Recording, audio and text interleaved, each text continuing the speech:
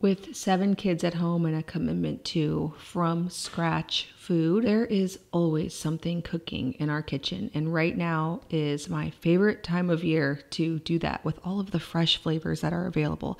I'm going to take you through a week and just share some of the things I am making and we are enjoying in this season. The first thing I'm doing is getting some chicken marinating. I have olive oil, a maple balsamic vinegar, some coconut aminos, which is a soy sauce alternative if you're avoiding soy, Worcestershire sauce, a little bit of Dijon mustard, maple syrup, and salt.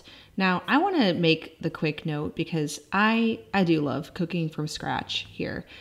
Sometimes people think this means that we never leave and I never encounter what it is to get, all kinds of whatever preservatives and dyes whenever we go to maybe a grandparent's house or a party at church. And I just want to say that in those situations, I do not worry about it. I cook healthy food at home. I do source quality ingredients from quality places. I get chicken from a local farm, actually my sister's farm. I get my beef, my pork. We make sure at home to mostly prioritize healthy food, from scratch food. We're not even necessarily perfect at home, but this is I would say the 80-20 rule definitely applies for us, and I am good with the rest. It's not something I worry about like I did in the early years of motherhood where I wanted to be more perfectionist about it. Now, I want to have chicken sandwiches for dinner, so I'm going to get some sourdough hamburger buns going. You can get these going the night before and then let them ferment overnight, shape them and bake them in the morning if you want them for a breakfast or a lunch. You can put them in the fridge after you've let them do their long ferment for several days if you want to make ahead some stuff. That's a trick that I've been doing a lot lately, is just getting a lot of different doughs going, get them in the fridge, label them, and then I can pull them out to just shape and bake or cook however it works out for the week. So for these buns, I am just going to allow them to ferment for maybe, what would this be, 6-7 hours until I shape and allow them to rise a bit and bake before dinner. I'm doing a 1/2 cup of active and bubbly starter, 3/4 cup of warm water, 3 cups of flour, 1/4 cup of melted coconut oil. You can also use butter, 3 tablespoons of honey, a teaspoon of salt, and 1 egg. I recently learned a trick from the Homesteading Family on their YouTube channel, and then I also saw it in the Homestead Kitchen magazine. I have an article in there. So I received the magazine and I saw this fermented mayo recipe, which I also saw Carolyn do over on her YouTube channel. This allows homemade mayo to last a lot longer. That's sort of an issue with homemade mayo. Obviously, there is a raw egg in it, and so it doesn't keep all that long, but if you ferment it a bit, it does. So I'm basically doing a normal mayo recipe with lemon juice, salt, an egg, and oil, but I'm also adding in sauerkraut juice. So you might have seen that I took some sauerkraut that was already fermented in the refrigerator, squeezed out a couple tablespoons of that, and then I am just doing all of the other mayo ingredients, allowing the oil to rise to the top before doing the immersion blender for it to get nice and thick. Then I'm going to allow it to sit on the countertop for about 6 to 10 hours. Now, we're going to probably be using it before that time. It'll be about 6 hours. So maybe after we use it, I'll just leave it out again for a little bit longer so that it can get fermented before putting it in the fridge. This will make it last longer so that I can use it in my homemade honey mustard or whatever other mayo application. We love having mayo, but I do always have this like, how long has this been in here? And then I give it a smell. I'm not always the best about labeling it. And with that raw egg in there, it just is something that you can't keep for any more than probably like 5 to 7 days. And so now I'm very glad to start fermenting all of my mayo. After about 6-ish hours, the sourdough hamburger dough has risen quite a bit. So it's ready to be divided into, I do 10 parts. I used to do 8. Lately, I've been doing 10 and they still end up being some nice sized buns, allowing them to rise a bit and then bake them. Whenever I'm trying to accelerate something, I always put it in a warm spot. My warm spot happens to be the middle portion here of my oven. If I'm in a real big hurry, I'll turn my oven on to even create more heat. But if I have a few hours, I just set them in this warm spot. They will rise and get poofy in about an hour. You can definitely let them go a little bit longer than that.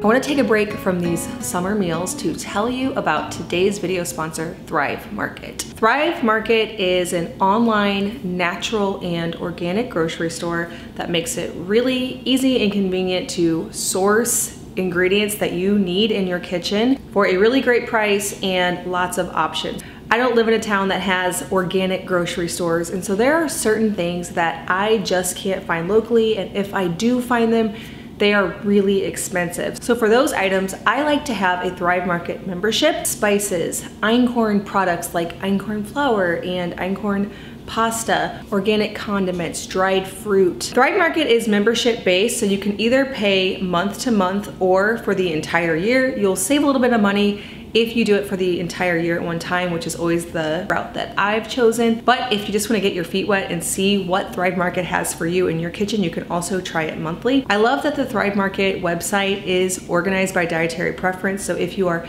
paleo, gluten-free, dairy-free, you can make it to where you only see the options that best fit your family's dietary needs. There is also a deals section on the website, so you can browse through that, see some things that are deeply discounted. Thrive Market offers free shipping on orders over $49. So for our family, I can get several staples all packaged together, delivered right to my door without that additional shipping cost. Thrive Market is offering Farmhouse on Moon viewers 30% off your first order, plus a free gift worth up to $60 by using my link, thrivemarket.com/Farmhouse on Boone.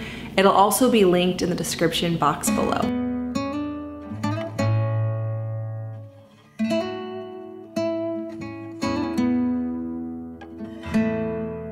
We are doing a backyard barbecue tonight. One of my favorite things to make, and one of the reasons I'm real happy that we got the extra side burner on the grill, is French fries. I know I make these all the time now. Again, I got the lard from my sister's farm. Frying can be messy if stuff pops out. So doing it outside is definitely the best place to do it. And of course, it's gonna pair very nicely with the sandwiches that we are making. It's quite optional to do an egg wash on the buns, but I do like the additional color. I love it whenever food can be delicious, not very hard to tackle, something real easy to make like these buns, but then also very, very beautiful. So to do an egg wash, my preferred method, and this just depends on what I have. Sometimes I just use an egg white if the recipe calls for egg yolk and I have a white left. In this case, I am doing an egg yolk and a little bit of water. That combination really brushes on nicely. I'm also going to sprinkle them with some sesame seeds. The kids really find these intriguing and delicious. They pick around where the ones that fell off the buns and eat those as well. So they're fun, and of course they make it beautiful. If you want the printable version of this, it is over on the blog farmhouseonboone.com. Also, did I mention, I don't think I've mentioned it yet, but I'm writing a cookbook with all of my sourdough recipes, a physical book. I get asked about this a lot. So these will be featured in there as well. I also am adding, I'm in the process of adding all of the grams measurements to my recipes.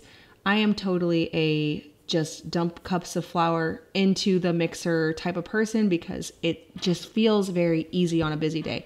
But I know there are some precise bakers, and it's been a challenge because did you know there is a wide variety in what a cup of flour weighs based on how you measure it.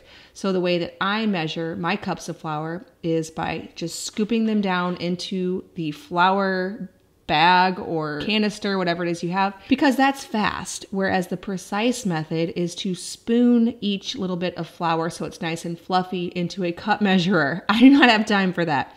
So my recipes, the cup weighs 140 grams. I figured this out by taking my cup measure and measuring it the way that I would get a cup of flour that I test my recipes with 10 different times and averaging it. I always got around 140, sometimes a little bit more, but I can pretty confidently say that at this point, that is the weight for a cup of flour on a Farmhouse on Boone recipe. I had my friend who also helps to write for the blog do the exact same thing over in her neck of the woods, and she got 140 grams. So I'm sure we're using different flours. We're trying to come up with a standard here that we can then test all the recipes against before publishing them in the book.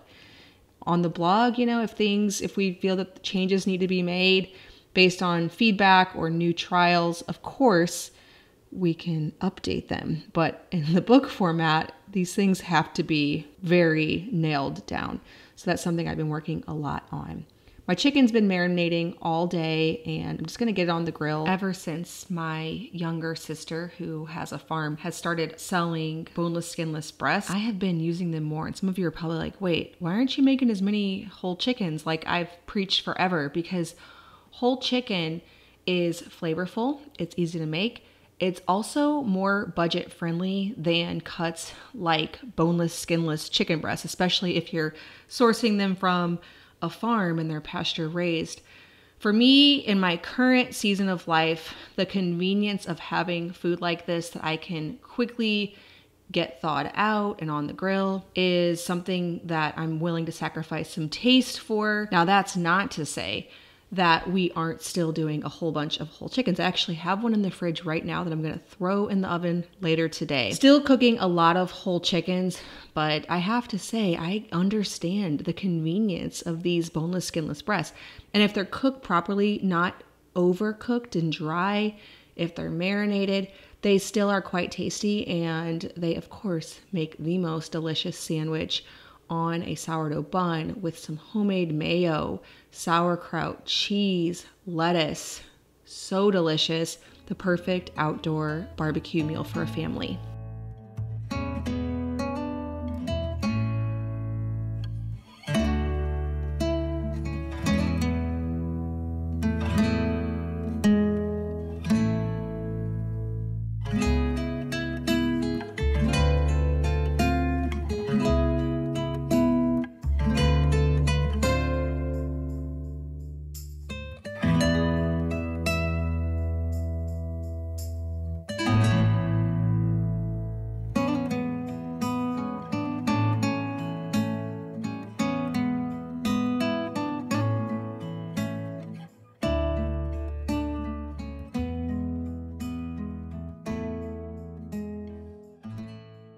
We just used the last bit of sauerkraut that we had on hand for this meal.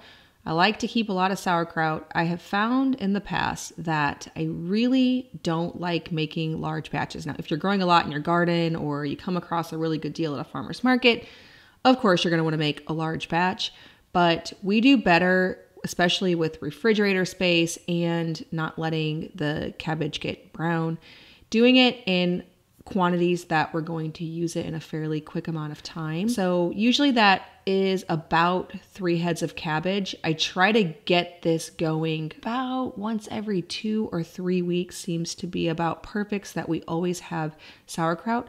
I've also learned over the years that I much prefer to rough cut the cabbage as opposed to putting it through the food processor. The taste is just a lot nicer that way. It's a very quick, straightforward, it doesn't feel like this very huge process, whereas something as small as getting out the food processor, extra tools, makes it a point of resistance to where I don't get it going as much as I would like to. Now, my rule of thumb is about 1 tablespoon of salt per head of cabbage. Now, I have some clips that actually were taken before we ate and then some after. What I did was I got 1 head of cabbage, or maybe 2, chopped up and into the pot with 2 tablespoons of salt, and allowed that to sweat for a few hours while we were eating and cleaning up. It reduces down as it sweats, and then I can fit the rest of the cabbage. So it's an overflowing pot of cabbage, and then it ends up reducing down as it sweats, so I can add the third and final. Now, I meant to add caraway seeds because that is my favorite way to consume sauerkraut, is with a little bit of caraway. I reached into the cupboard and pulled out cumin seed. The reason that I'm not used to having to look at the label is because I never keep cumin seed, I just keep ground cumin, but I bought cumin seed for cheese, and it didn't occur to me when I reached into the cupboard to read the labels. I just reached for what looked like the normal seed that I throw in my cabbage. Since I'm actually making this voiceover much later, we've already been eating the sauerkraut with the cumin. It definitely tastes better with things like tacos because cumin is a seasoning that you expect with tacos, but we've been eating it with everything no matter what. The kids don't like it as much, unfortunately. So 6 of my 7 children really like sauerkraut. They don't like it with the cumin. So I think it's just going to be me and Luke eating it until we go back to our caraway seed sauerkraut. Before I move on to telling you about the next thing I'm making, I'll give you a couple more tips on sauerkraut. I use a weight to keep it below the brine and fermenting lids. Also, make sure to pack it in extremely tight. You don't want any air in there. That's what helps to prevent mold. You want everything to stay below the brine, packed tightly. I always put it in a baking dish because it leaks out of the top. And so you want to make sure that while it's sitting in your pantry or wherever it's sitting to ferment, it does not leak all over the place. If you're wanting to get started with fermenting sauerkraut, I was sent a kit by a viewer that has the kraut stomper, the weights, and the lids all in one pack. So it's really convenient. You can find that linked in my Amazon shop. So that's amazon.com/shop/Farmhouse on Boone.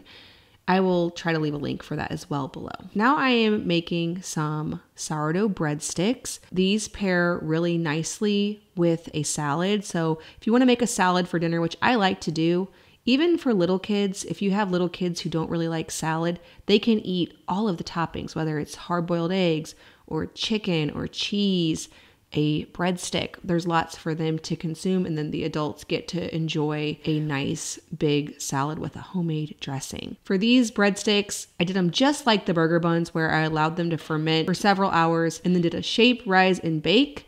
Then I topped them with butter, garlic powder, and salt. Sometimes I make a garlic butter for these with fresh garlic, but today I just sprinkled them with salt and garlic powder, and honestly, the kids like them even better than the fresh garlic, of course, right? I am gathering some homegrown cilantro for a cilantro vinaigrette that tastes just delicious on the salad with steak.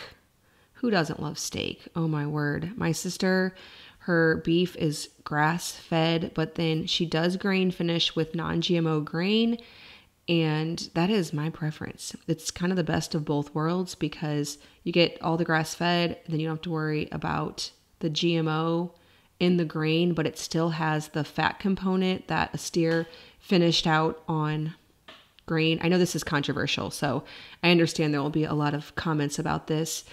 This is definitely my preference. We have been getting grass-fed and grass-finished beef for years, and I definitely can tell a difference even when they do everything right. It's still, I don't know. I like both options. Let's just put it that way.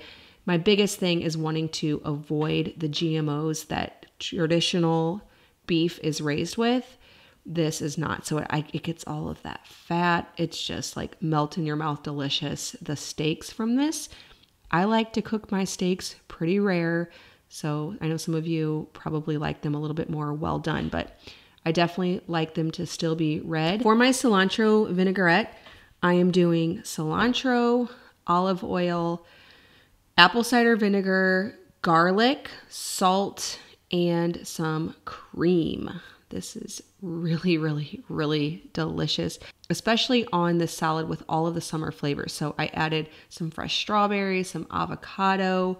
We didn't have any fresh corn, but I think whenever corn is more in season, I would love to put some fresh corn on top of a salad like this, and then topped it with the steak and the cilantro vinaigrette and paired it with breadsticks. My kids, when I cook steak this way, as long as it's not too tough, they can eat it and they absolutely love it. One of my daughters recently discovered how much she liked steak. She just thought that only adults really like steak, but she has now come to believe that it is the most delicious meat of all, which we all know.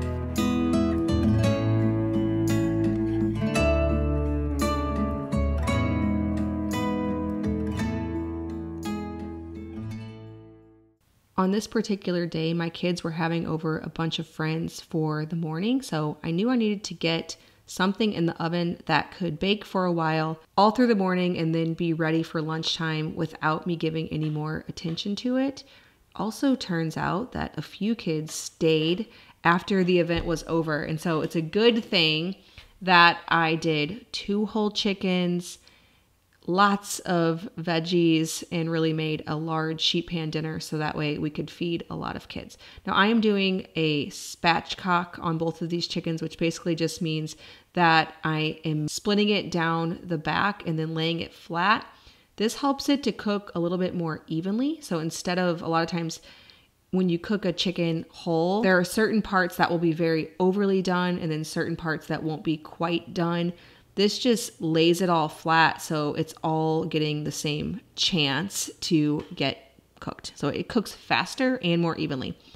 Adding Brussels sprouts, onions, carrots, potatoes, lots of seasonings and oil and salt, and then just throwing this in the oven for all morning.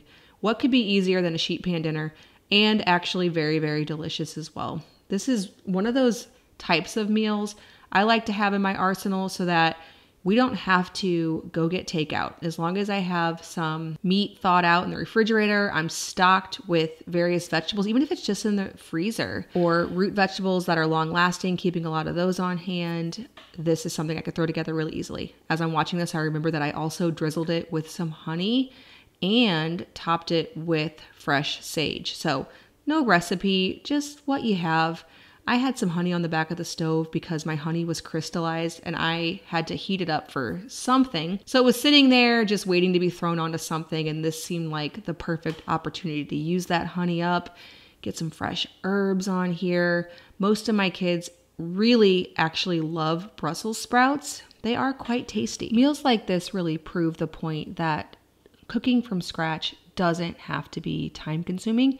It can be, and you can have fun with creating new and different recipes. But if you are in a season of survival where you're trying to figure out how you can feed your family healthy meals without spending all day in the kitchen, throw together a bunch of sheet pan dinners. They take virtually no time at all, just all the time to cook. As long as you have some meat thawed out, you're stocked up with your meat and your veggies, you can throw something together really quick.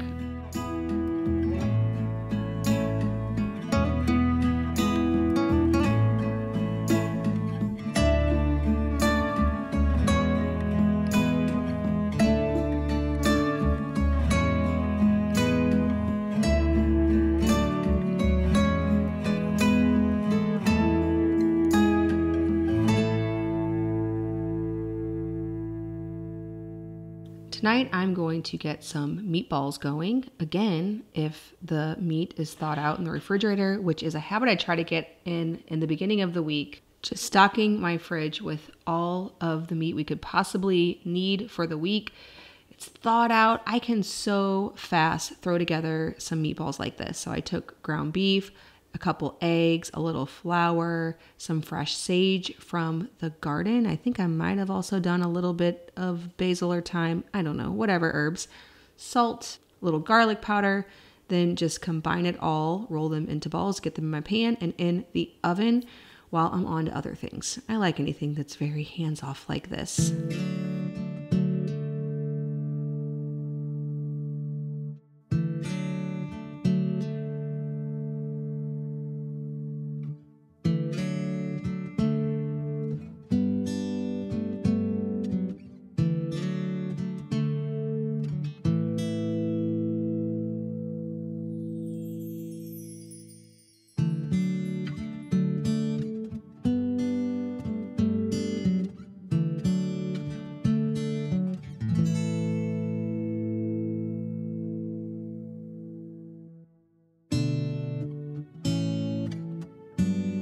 I am making the kind of pasta sauce I make when I realize I don't have any made spaghetti sauce on hand. I like to keep spaghetti sauce on hand because it makes for a quick and easy dinner. But whenever I have a can of tomato paste and flour and butter and cream, I first make a roux with a bit of butter and flour.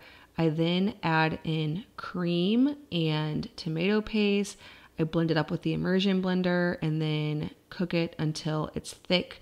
I'll add some salt, garlic powder. Sometimes I have to thin it down with milk. And I always add a little bit of sugar. If you keep a nice stock of good quality pasta, good quality meat, a few pantry staples, a meal like this, again, comes together very, very easily.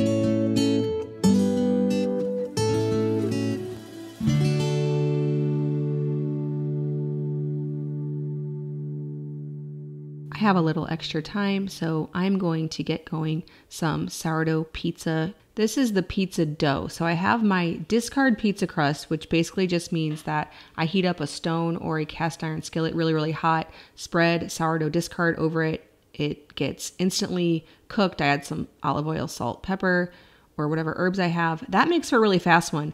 This dough is something that I get going in advance, and then I either let it rise and make it later that day. So I let it rise for, 6 hours or whatever, make it later that day. Or I put it into the refrigerator in something airtight and then use it whenever. And that's what I did today. I don't remember how many days after this that I actually ended up making the pizzas, but I like to just mix it up in the mixer, knead it for a good long while till it passes the window pane test. I've talked about that on here before. Basically, it's nice and stretchy and smooth and glossy. Allow it to sit at room temperature for about 6 hours so it can do that like bulk ferment at room temperature. Then put it in the fridge for up to a week. Then while the mixer is dirty, I get going another thing. In today's case, I made up a batch of my whole wheat sandwich loaf, which is a mixture of whole wheat flour and all-purpose flour. There's also 100% whole wheat over on the blog. But you can do anything. You could get some buns going or brioche and let them do that ferment at the room temp and then get all of it in the fridge, label it, and then pull it out whenever you're ready to do it. This is a great way to streamline sourdough. I'm also getting going some cheese today. Again, the pizzas aren't being made today, but I want to have the mozzarella cheese and the crust while I have some extra time in the kitchen. It's a really good thing to make up a bunch of things that I'm going to feel overwhelmed with later so I can have this from scratch meal whenever I have time. It is time to divide, shape, rise, and bake my sandwich loaves. We rely heavily on things like this all throughout the summer. I take my kids berry picking to the pool. We do a lot of activities in the summertime. I just really like to do all that kind of stuff.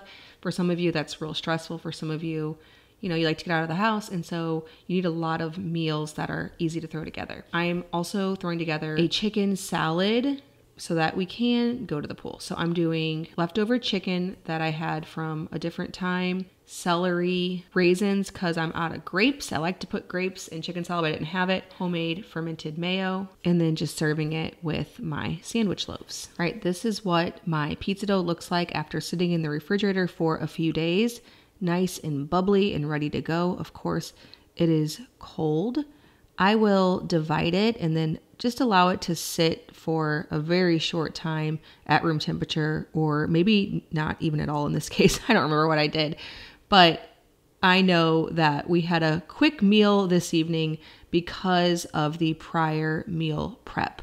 It's really nice to have stuff like this on hand for that Friday or Saturday night pizza night if you have a tradition like that. We did a mixture of mozzarella cheese and my homemade butter cheese. And then I also, when I made the mozzarella, I had made some homemade ricotta, which just basically after you strain the curds from the whey, you cook the whey on low heat for a while, and then you strain that through a cheesecloth and ricotta appears. It's amazing. You end up with very little waste there. So it's something that I really love making with all of the milk that we're getting from our cows. and then it tastes great on one of these pizza crusts. I spread some of the ricotta on almost like a sauce. We didn't have sauce this evening, so I was kind of relying on like fig jam for a fig jam, prosciutto, bacony, cheesy pizza. And then also I did some with just the ricotta, almost like a base or a sauce, and then some with a combination of both. So this one here has the fig jam, the ricotta, and then some cheese, prosciutto.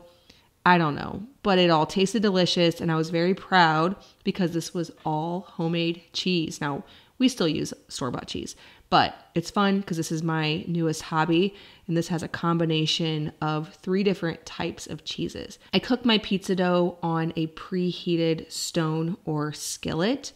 This helps the crust to rise nicely and get crispy. Makes for a wonderful pizza night.